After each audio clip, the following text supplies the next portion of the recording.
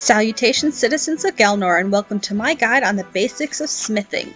Smithing is a production skill through which players create a wide variety of metal items from ore and metal bars. It's technically broken down into two subclasses, smelting and smithing, both of which will give you your smithing experience. Smelting is the process of extracting a metal bar from metal ore.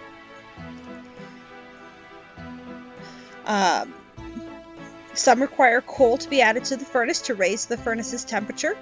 Most of them are going to require more than one metal to make a single bar. For bronze, we're going to need our tin and copper.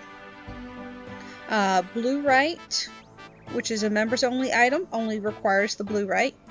Iron only requires iron, same with silver and gold. However, steel, mithril, adamant, and runite are all going to require coal, as well as levakite, which is only used for gaining favor in Levaquig.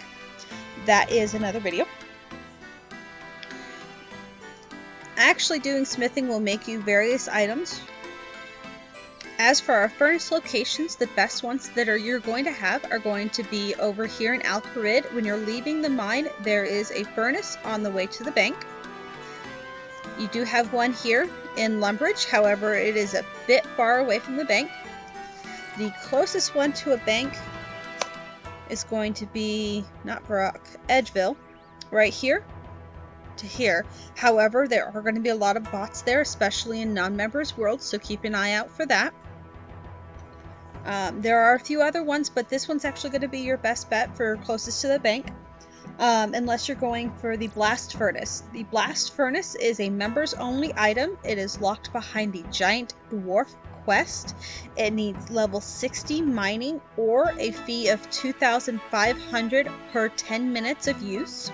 You do also need ice gloves or a bucket of water. I highly advise the ice gloves. They're very quick and easy to get. You do also have to pay maintenance or maintain it yourself. This will decrease your proficiency, but it will not cost you additional money. With level 43 magic, you can also smelt using the Superheat Items spell, which is in the Lunar Spellbook. Doing so will grant the same amount of smithing as using the Blast Furnace. As for iron ore, when you're doing it, there's a couple ways you can actually get a 100% rate other than the 50% that you would be getting currently.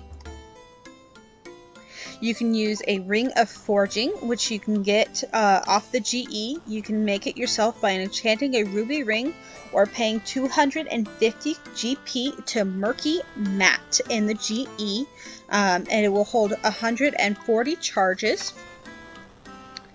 Murky is going to be in this area right over here.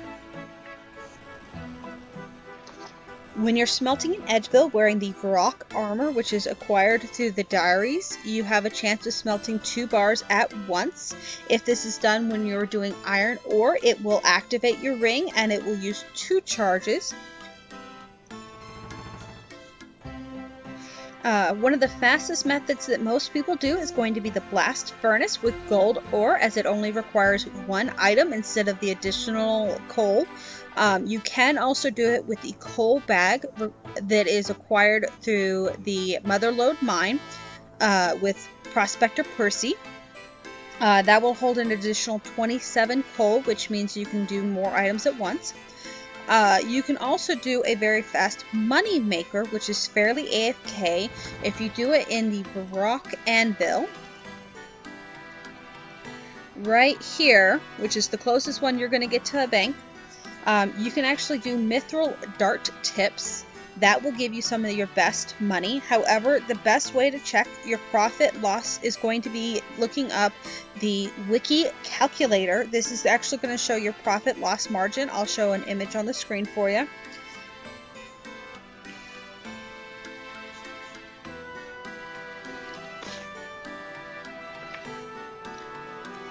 Anyway, happy grinds!